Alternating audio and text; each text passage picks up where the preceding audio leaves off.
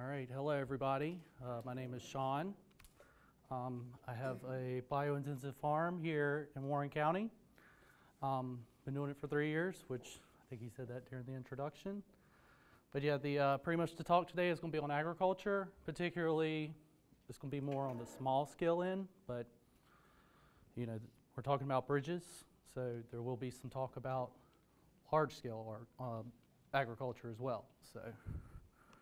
So yeah, I was going to start with the question, how important is agriculture? And as you can tell from this depiction, you know, it's very important. We wouldn't be here, wouldn't have civilization without agriculture for sure, but certainly wouldn't have your arts, your humanities, your sciences, probably not written language, currency, all that without agriculture.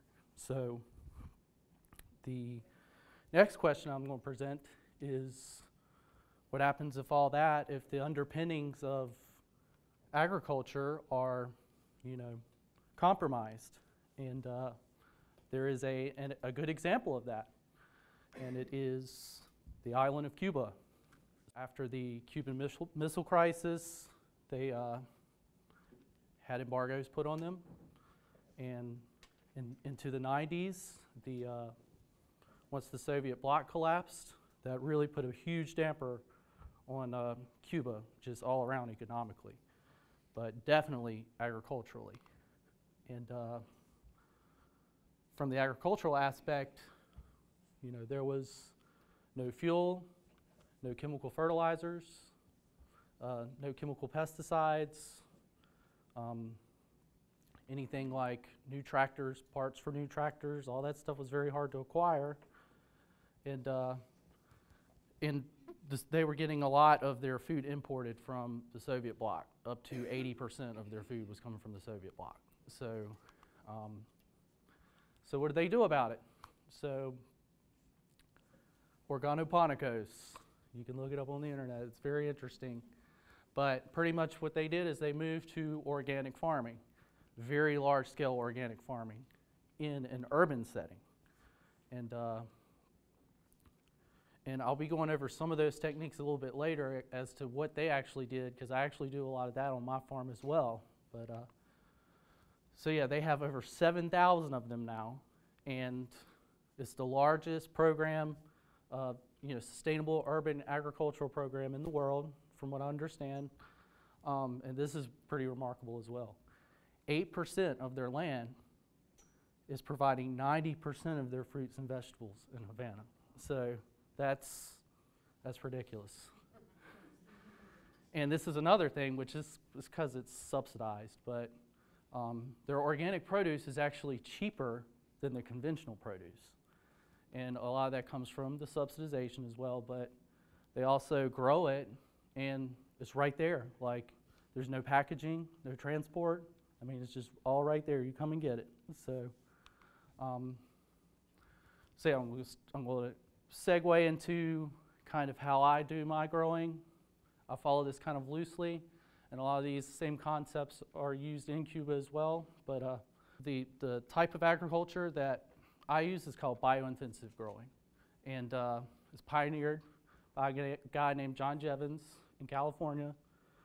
He's got a huge farm out in California, and what's so nice, or what's so awesome about this way of producing, is you can get a lot of production in a small amount of area.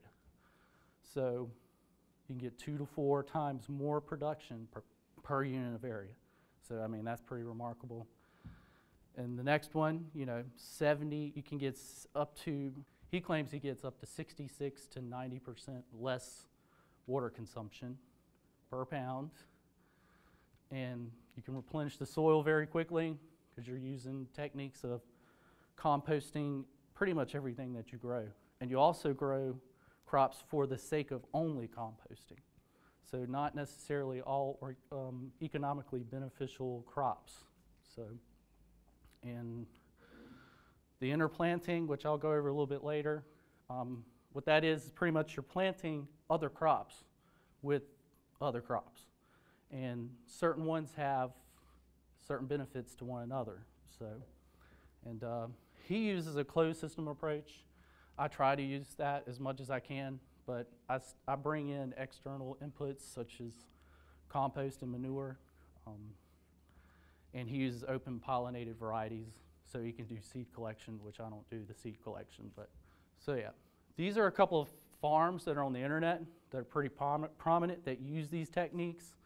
I would recommend checking some of these guys out. I mean, they have some pretty cool stuff up there. So yeah, here's one picture of the farm.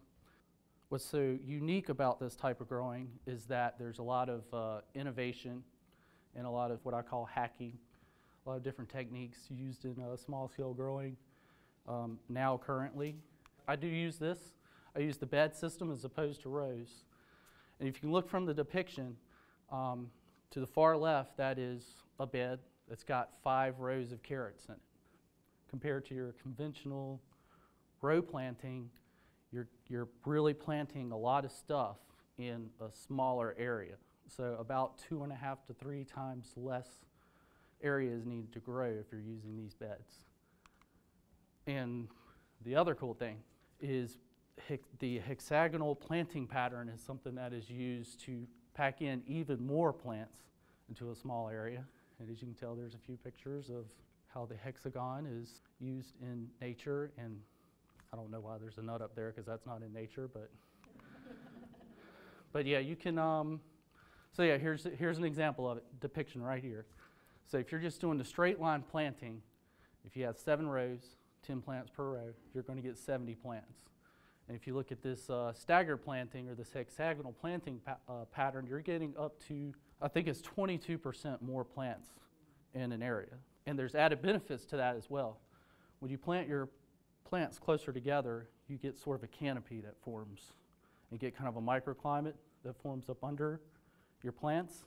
This helps to suppress weed growth, and it helps to also retain your water. So that's how you can use 66% less water doing these growing techniques.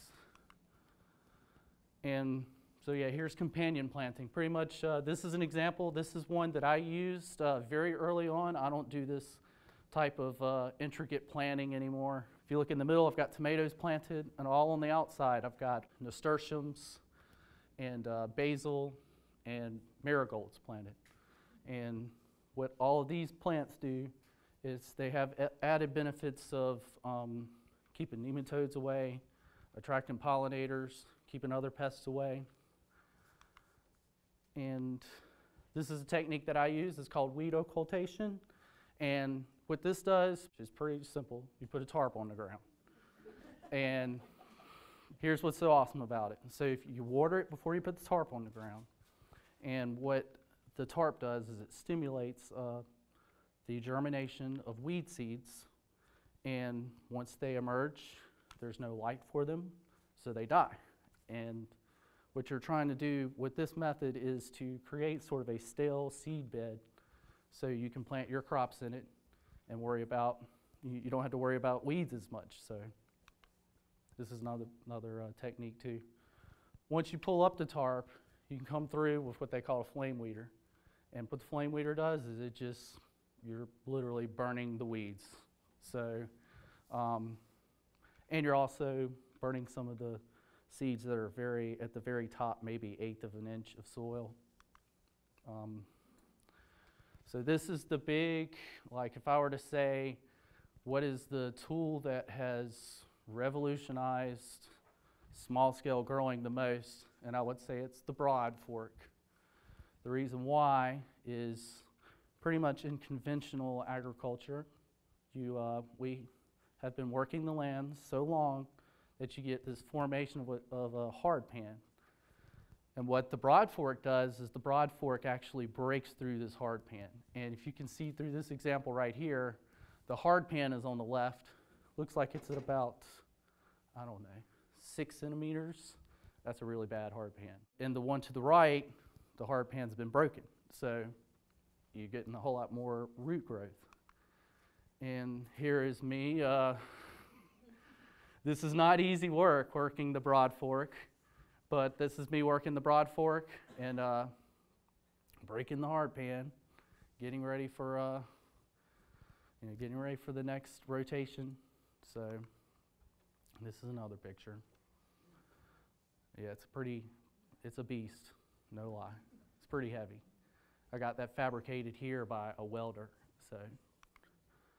And precision seeders. So these, I've got two of them here. The one on the right is an Earthway. The one on the left is a Jang seeder. And these seeders are used to pretty much evenly space your seeds. You don't have to go and individually put them in the ground. They make things a whole lot more efficient for sure.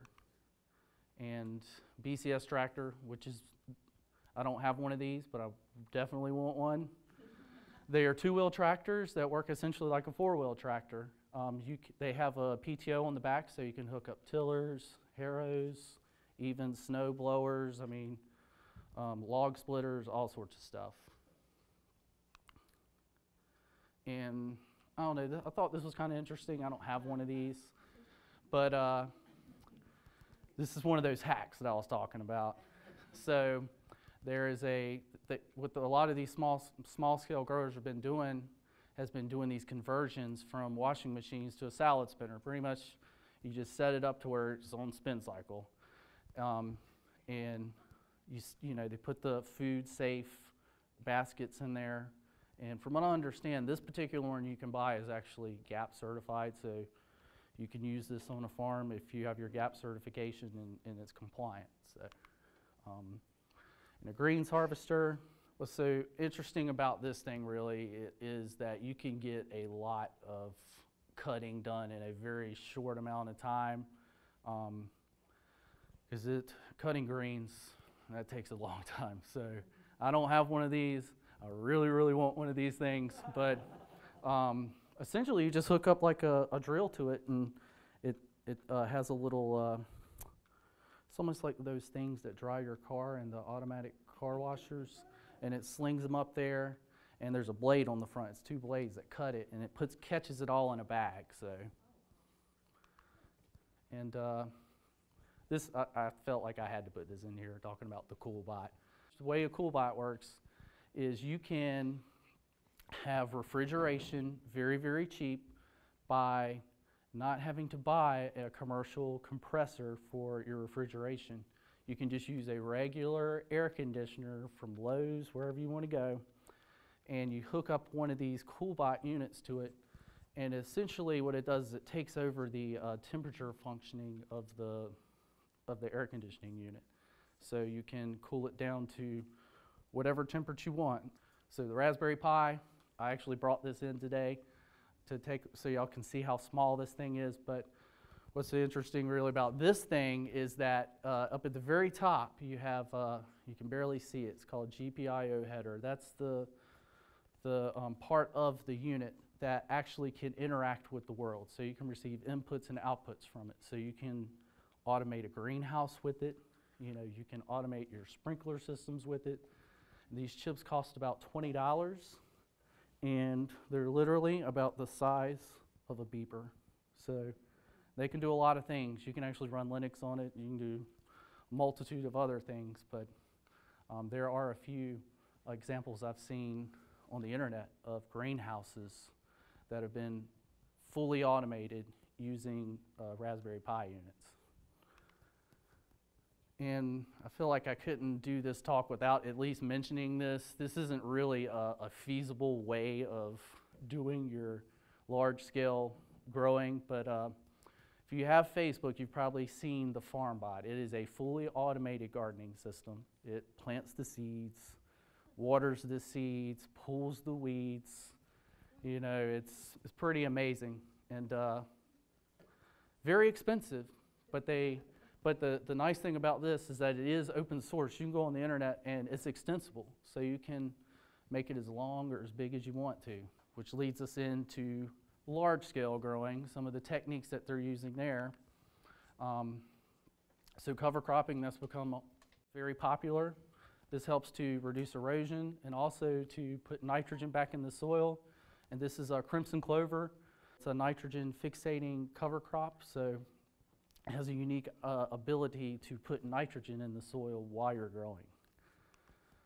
And the no-till method is being used more and more, I'd say more so in the Midwest, but pretty much the way no-till works is you don't tear up the soil. You grow, and like, let's say you're doing a cover crop right here with this roller crimper. The roller crimper goes through, and the little chevron pattern crimper right there will crimp it all off right there at the ground level, and you can come right through and you can just plant the next thing, and that you're using the cover crop as a mulch to prevent weeds.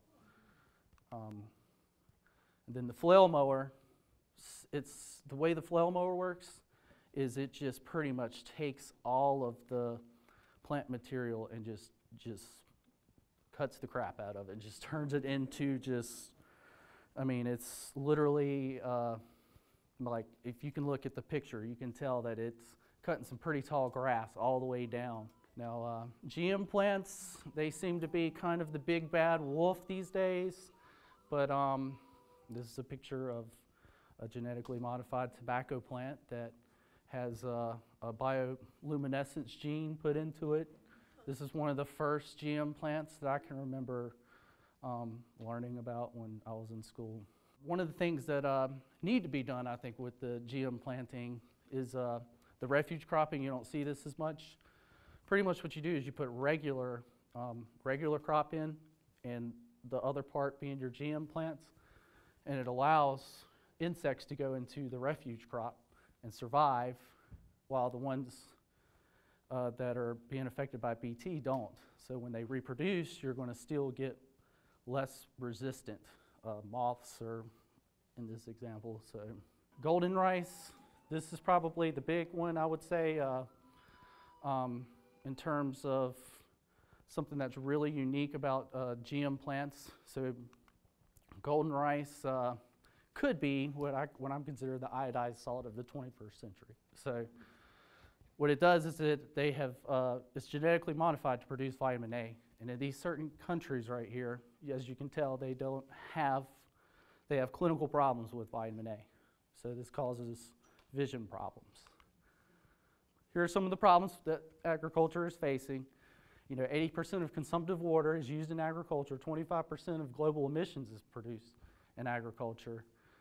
You have superbugs and many other things as well, and possible problems that could be solved.